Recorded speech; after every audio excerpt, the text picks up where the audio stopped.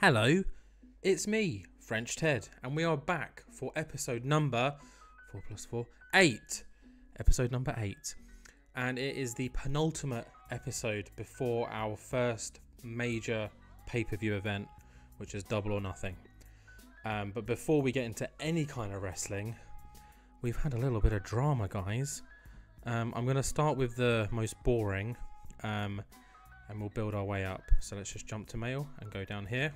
Actually, this is the most boring. Luther has announced that he's going to be retiring from active competition in 3 months. I feel like every week we have a different old guy telling us he's going to retire. So I think Jay White and Juice are actually doing work that we're not seeing.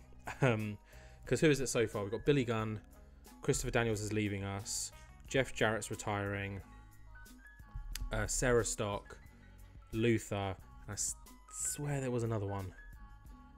Either way, that's 5 people over the age of 40 that are choosing to leave/retire since Jay White has announced that Bullet Club Gold want to get rid of the old. So, I don't know. That's a little bit fishy, in my opinion. But yeah, Luther's retiring isn't the end of the world. If I'm being honest, I was going to let him go soon anyway. So, yeah. And then the next most interesting thing is Taz is building a little clique. So it seems to be clique building, having forged an alliance between Powerhouse Hobbs and Hook. Now, that sounds like a pretty interesting team. So I'm going to watch this space and see if we can do anything with that going forward. Because Hobbs and Hook, Power Hook, there we go, writes itself. That could be something that's quite interesting. But that is not as interesting as these emails that I received this morning in our TEW save. Let's see what caused all this hatred. Yep, you're reading that right. Andrade El Idolo has cheated on Charlotte Flair, Ric Flair's daughter, and therefore they have divorced. And what makes it even worse is he cheated on Charlotte with Dasha Gonzalez, who is one of our... Hold on, we can't view Dasha. Let's go here. Dasha Gonzalez, who is one of our interviewers, backstage ladies. Yet to use her because Renee is Renee. But yeah, this fine-looking woman. It's the Gonzalez, isn't it? You know, Andrade missed home a little bit. But yeah, I mean, cheating on Charlotte Flair is a bit bizarre, isn't it? And because of this, Charlotte and Dasha now hate each other. Ric Flair now hates Andrade. Ric Flair now hates Dasha. Uhaa Nation, which is Apollo Crews, now hates Andrade. He also hates Dasha.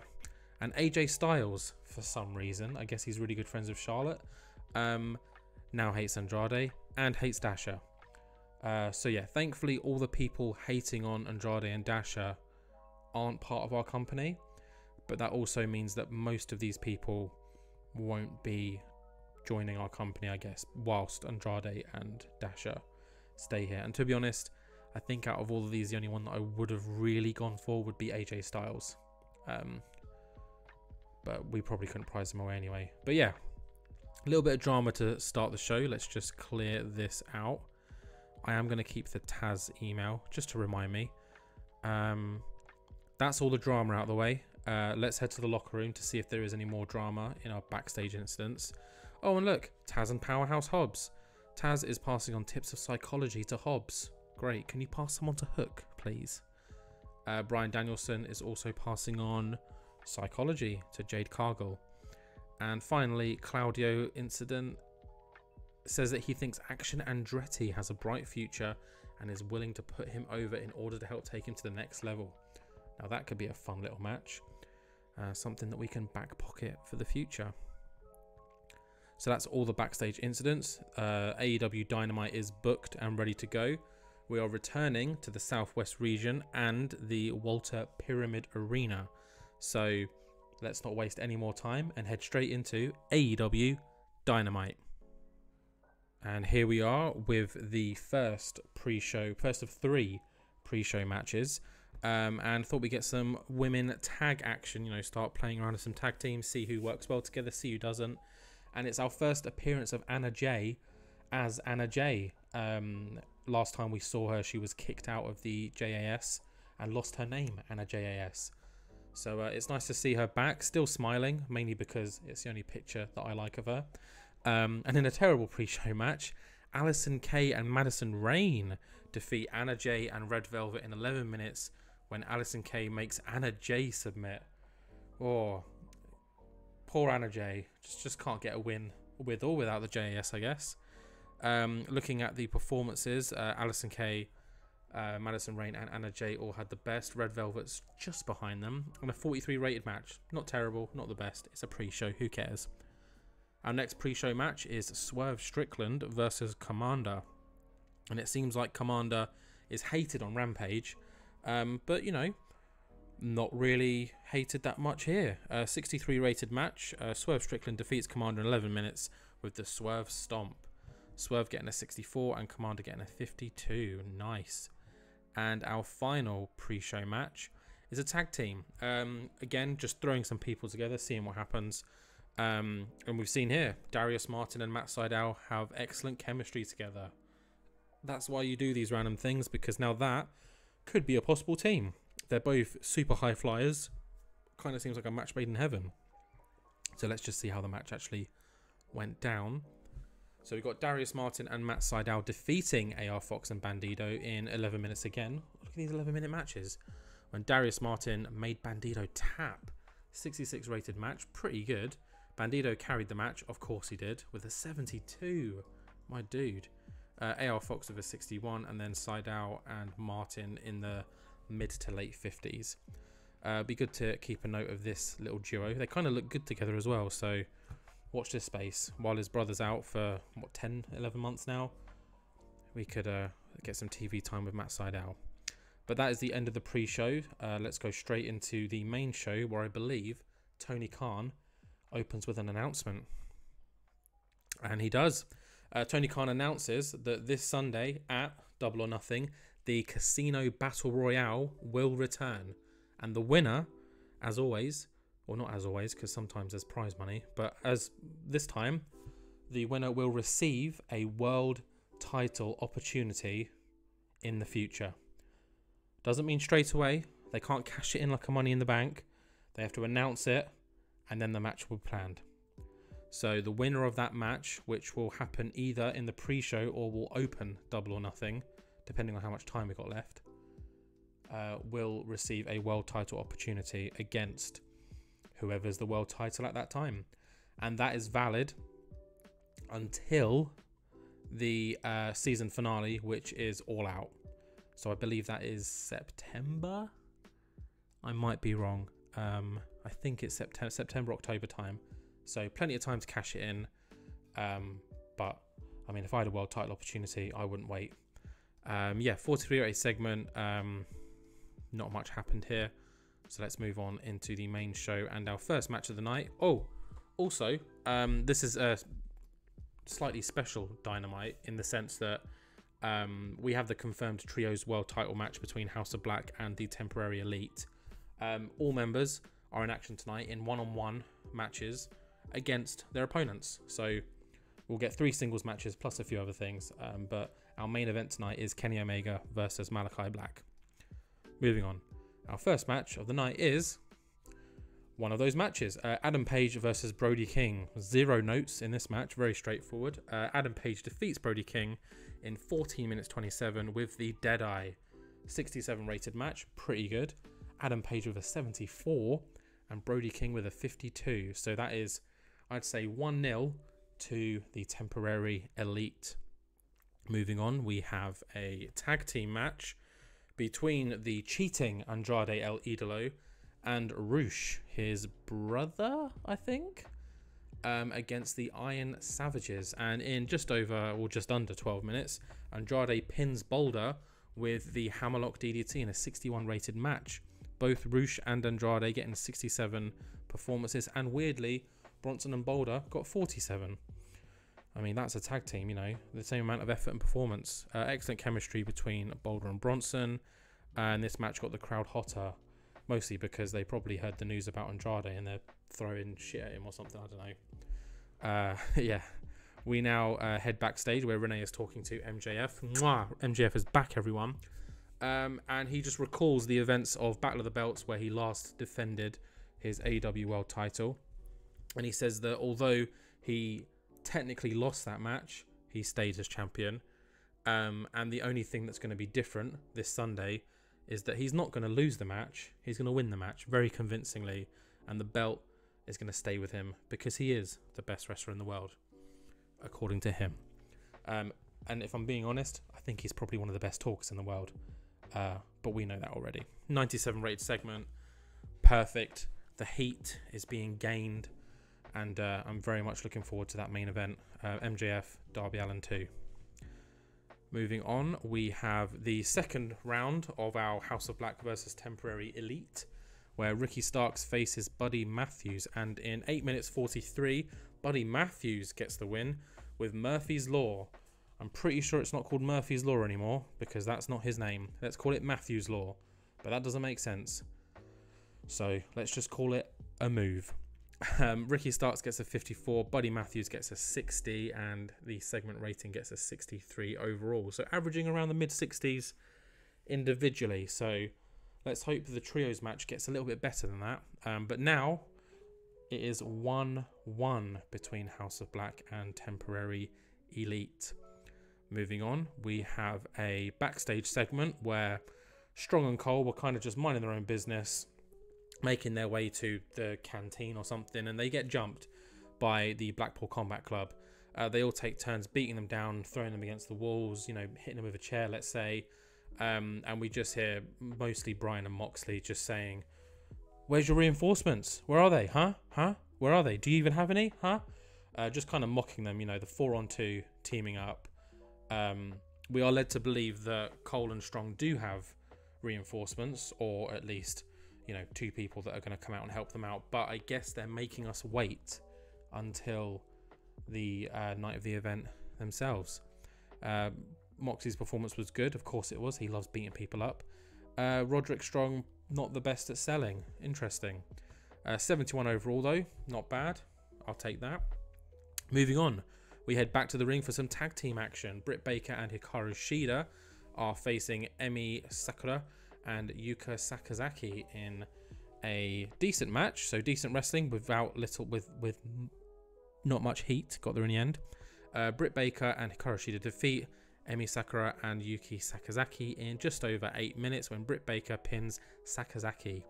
Emi Sakura was the weak link, no surprise. I'm just trying out tag teams again. Looking at 38.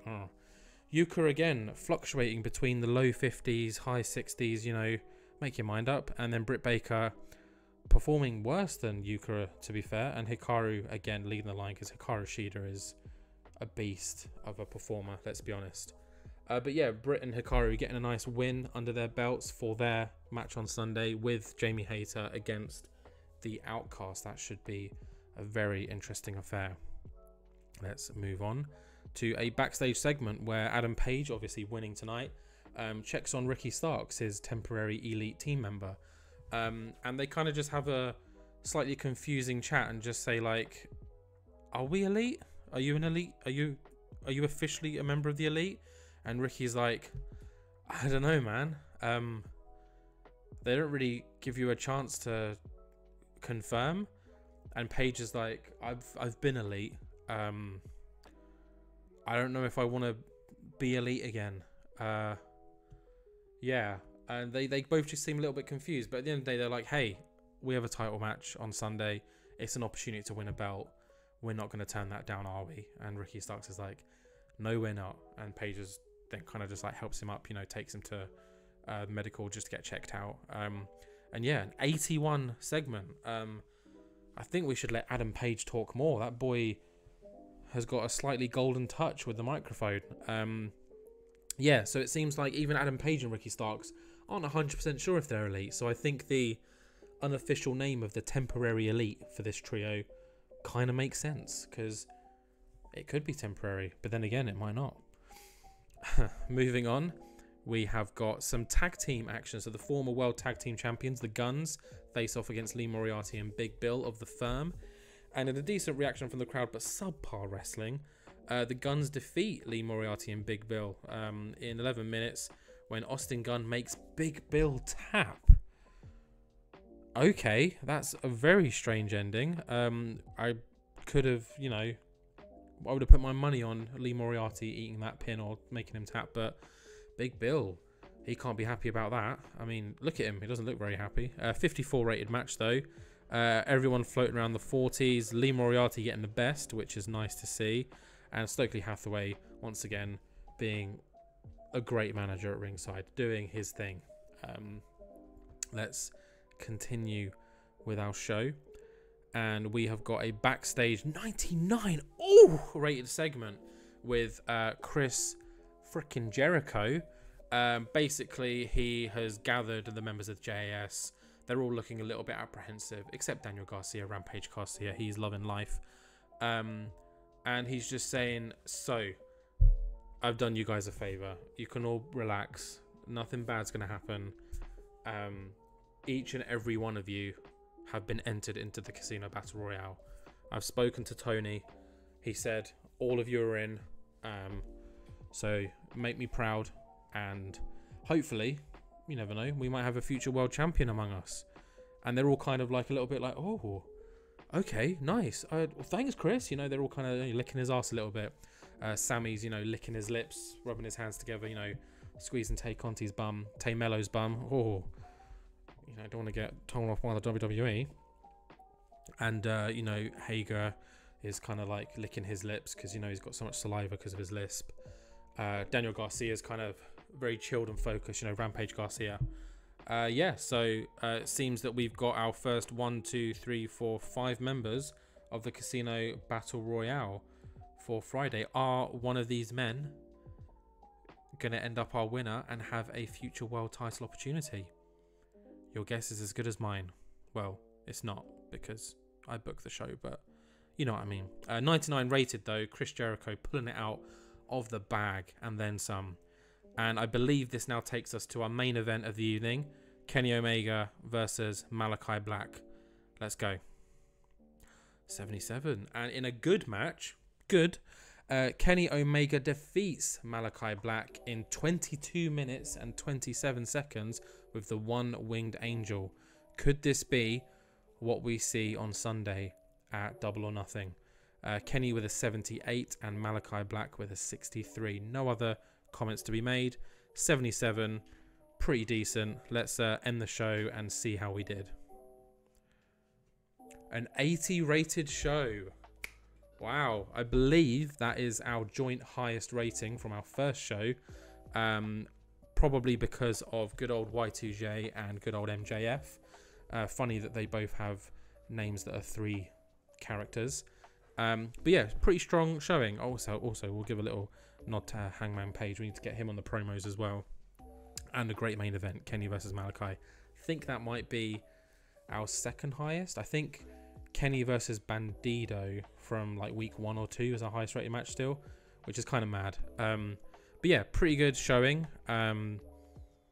Now we move on to Rampage and then we head to Collision, which is going to be our final show before Double or Nothing.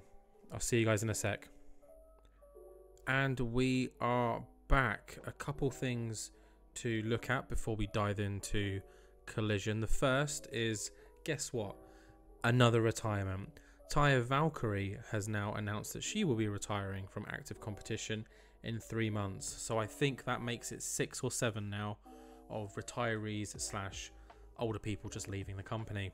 Taya, we're not too fussed about. I wasn't planning on using her, and I'm probably not going to use her. So yeah, let's just delete that, and we'll keep this for possible future team storylines things. And the other thing that we need to do is check our Rampage. So here is our Rampage. Not the best. Probably shouldn't put jobbers against jobbers. We've learned that lesson many times. But if it happens on Rampage, it doesn't matter. So we've got Nyla Rose crushing Charlotte Renegade with a 39 rating. The Acclaimed, you know, forgot about them for a while. Defeated Soul Count Uncensored. So as we mentioned, Christopher Daniels is just going to eat loss after loss until he's gone. Daniel Garcia, Rampage Garcia, defeating Ethan Page in a 52. Jungle Boy Jack Perry has claimed his spot in the Casino Battle Royale, so he will also feature. And then in our main event, the Von Erichs defeated the Blondes. There we go. Let's head to the locker room. Do we have any? Yes, we do. Backstage incidents. Oh, we got a few. Jay Lethal and Trench. This is a random combination. Oh, okay. Apparently, Trench is Jay Lethal's protege. So Jay Lethal is passing on psychology tips. Daniel Bryan is passing on microphone tips. Emi Sakura is passing on psychology to Riho, and she's also passing on psychology to Yuka Sakazaki. Nice. Pretty wholesome backstage incidents. We love it when Sting doesn't bring someone up. As we said earlier in Dynamite, we're at the Walter Pyramid, and yeah, let's just get straight into AEW Collision. And look who's back. It's Christopher Daniels to eat yet another pin. So in our first pre-show match, had terrible wrestling, by the way. Anthony Ogogo defeated Christopher Daniels. Yes, the Olympic... Did he get a gold medal? I don't know. Gold medalist? The boxing guy. Anthony Ogogo defeats Christopher Daniels in 7 minutes 50 with the Governor's Hammer. Yeah. I don't really see me using Anthony Ogogo that much, but I figured, why not? Let's have Christopher Daniels lose to him. 44 rated segment, not bad. QT Marshall is, again, someone else's manager. The boy is everywhere. Anthony Ogogo got a 29 rating, so this might be the first and last time we see him. Moving on, in our next pre-show match, we have Riho and Sky Blue taking on Thunder Rosa and Zayda. And in a match that had subpar wrestling, but very little heat, Riho and Sky Blue drew... What? Okay, with Thunder Rosa and Zayda in 12 minutes following a double DQ. So we have a match that's got 4 faces in. I mean, probably the 2 faciest of faces people in Riho and Sky Blue. They end up getting a double disqualification. Okay, who was the road agent? QT Marshall. QT fucking Marshall. Yeah, this is why you don't leave it to the road agents in pre-show matches, which is what I do quite a lot, to be fair. I kind of just let whoever wins win. But, yeah, not when QT's about. Anyways, 53 rating, you know, not terrible. Riho was the best. Oh, no, Thunder Rosa and Riho were the best performers. The other two, a little bit behind. In the pre-show, so this is a Twitter video exclusive, I guess. Miro gets in Jake Roberts' face for some reason. Maybe he's just frustrated that he's not on TV that much. Jake Roberts probably said something, and obviously Roberts is the manager of Lance Archer, and Lance Archer gets in Miro's face and says, you know, you treat him with respect. Miro claps back, and turns out we're going to have Miro versus Lance Archer tonight in a singles match. So 53 rated segment, not bad. Jake Roberts, great on the mic, as we know, so we don't have to worry about that.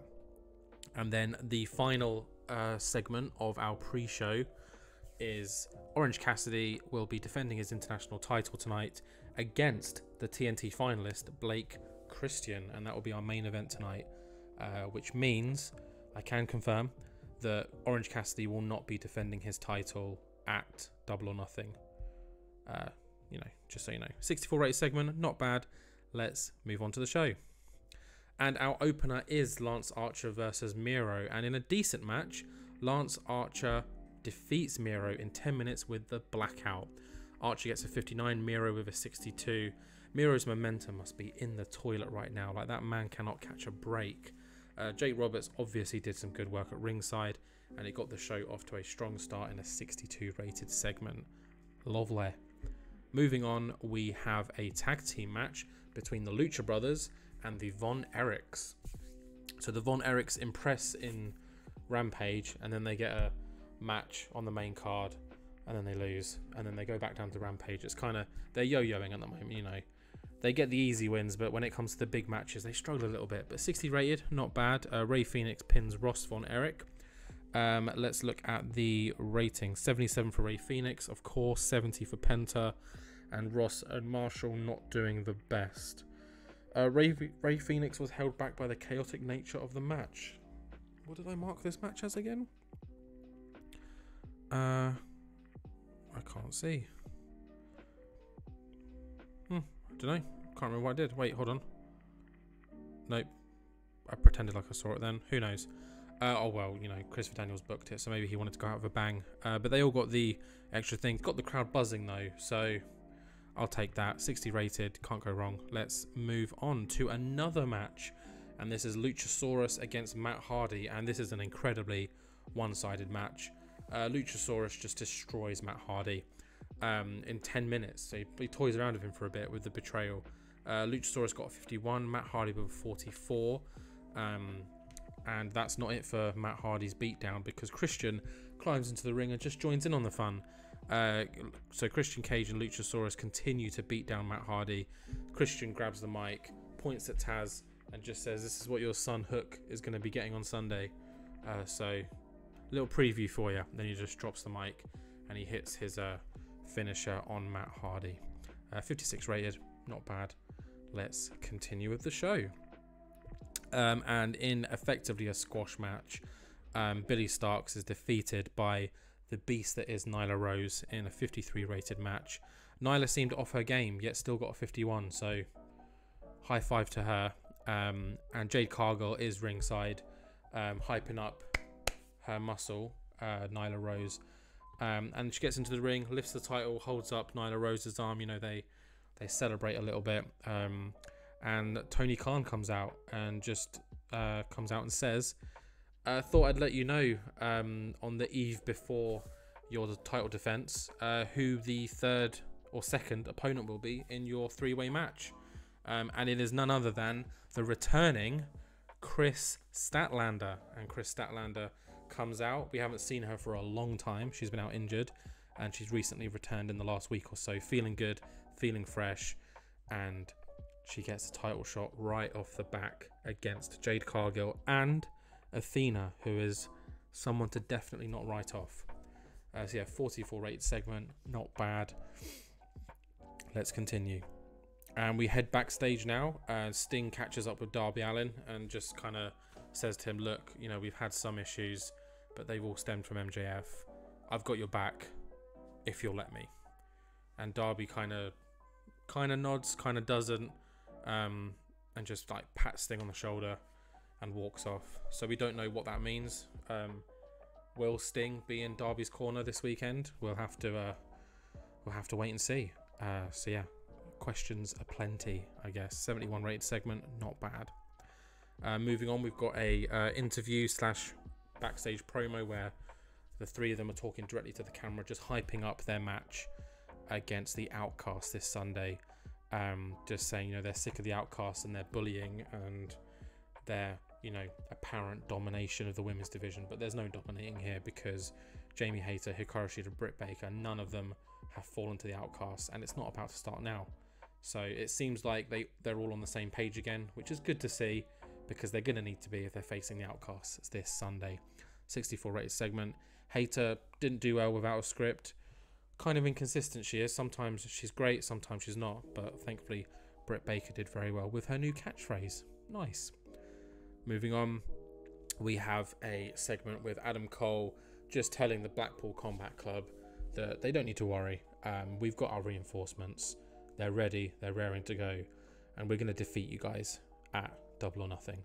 So again, just a little promo, just shouting out the Blackpool Combat Club, saying that they're going to beat them. And we still do not know the mystery tag team partners, so we're going to have to wait until Sunday to find out who they are. And at this point, Adam Cole, they better be decent, otherwise we're all going to be a little bit let down. 60 rated segment. Adam Cole's stats in this game are just a little bit wank, if I'm being honest. 60 rated, fine, whatever. And then we've just got a tiny little backstage segment before our main event, where Blake Christian gives Cassidy a little thumbs up backstage just before heading to the ring, which is a nod to what Orange Cassidy did to him a few weeks ago. So maybe mind games, maybe they are friends, who knows. Apparently Blake Christian needed a script to put his fucking thumbs up. Yeah, okay. 51 rated segment. Cassidy did well with his improvisation, which I guess was looking and walking away, so well done, guys. And this takes us into our main event. Let's see how it goes. 60. This is going to be a pretty naff show, I'm going to be honest. In a decent match though, Orange Cassidy defeats Blake Christian in 13 minutes 52 with the beach break. So Cassidy now makes defense number 18 of his AEW International title. Can anyone defeat Orange Cassidy while he's holding that belt? I don't know. I can see you guys shaking your head. But we'll just have to wait and see what unfolds. Blake Christian, so close, but not close enough. Just like with the TNT tournament, just like with his match against Adam Cole. It's becoming a bit of a trend, isn't it, Blake? Don't worry, you'll have your day, maybe. But this match got the crowd buzzing with Orange Cassidy's hot new move. Yeah, 60 rated for Cassidy, 55 for Blake Christian. Cool, let's finish the show, which I think is going to be a little bit disappointing. 63, yeah. If we got the 63 at the beginning of this save, that wouldn't have been the end of the world. But we've done so well recently that our popularity in 11 regions is higher than 63 now. So we've lost some popularity, which sucks. But we have increased popularity in other regions. So, you know, I'm sure we'll get that back soon. Hopefully with the pay-per-view that we've got coming up. But that is the end of this episode. Thank you very much, guys. A lot has happened in the last few weeks, and we finally have our card for AEW Double or Nothing. Let's see if I can remember all the matches off the top of my head. So we have got the Casino Battle Royale. We have got the Trios World Tag Team match, which is the Temporary Elite versus House of Black. We have got Christian Cage versus Hook. Winner receives ownership of the FTW World Championship, and that's in a Falls Count Anywhere match. We have got Jamie Hayter, Britt Baker, and Hikaru Shida versus the Outcasts. We have also got FTR defending their World Tag Team titles against Butcher and the Blade. We've also got the TNT Championship. So after Takeshita won the tournament, he has his match against Powerhouse Hobbs for that title. We've also got Adam Cole and Roderick Strong, plus 2 other mystery members versus Blackpool Combat Club. And Jade Cargill will be defending her TBS Championship against Chris Statlander and Athena. And who can forget the main event? MJF, Darby Allin, round 2, ding ding ding, here we go. If I've forgotten a match, you can slap me on the wrist, but I'm pretty sure that's all of them. But yeah, thank you very much, guys. I hope you enjoyed this episode, and I hope you're looking forward to AEW Double or Nothing, because I know I am. But until then, I'll see you guys in the next one. Bye. Yeah.